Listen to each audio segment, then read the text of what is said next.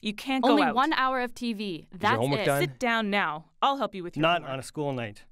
We've all been there, micromanaging, monitoring their activities, helping with homework. But guess what? These are not the things that will make the biggest difference in your kids' academic success. So what does work? People for Education knows. After sifting through 30 years of research from around the world, they have extracted the most important lessons for success. First, have high expectations. Let your kids know you expect them to do well, that you believe in them, and that their education matters. So try this. If you work hard, I know you can do well. How do you think you can improve next time? I think you can do even better. In our family, we care about school. 55 studies have looked at the lives of 300,000 kids, and guess what? High expectations deliver. More than drilling them with flashcards or helping them with homework. Number 2, talk about school.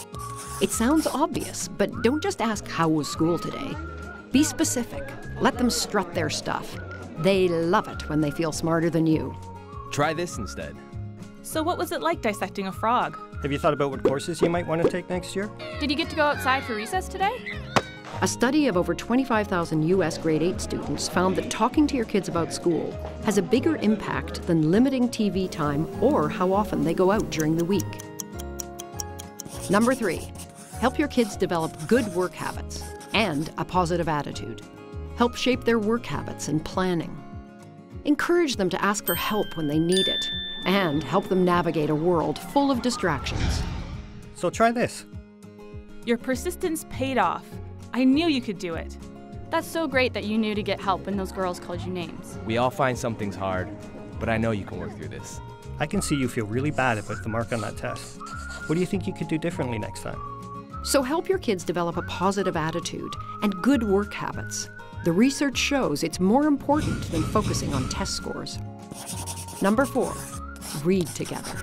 Reading is the foundation for education. So grab a book and read together often. So try this. Let's sit down and cuddle with your sister and read. This book is great. What do you think will happen next?